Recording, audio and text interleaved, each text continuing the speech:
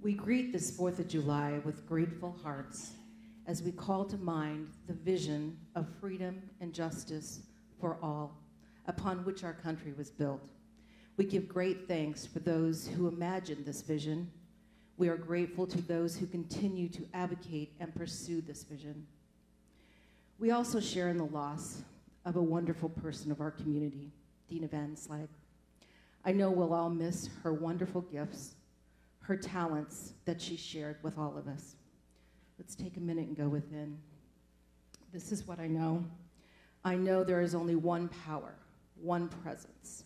I know that's what I call God. I know that God is in me, as me, through me, as I know that power and presence is within you. I know that this power and presence heals our loss, knowing that Dena is exactly where she's meant to be. We send her love, peace, and gratitude. We send loving energy to Lee for healing his mind and his body. I know for each and every one of us here, there is peace and love and harmony with life here and after.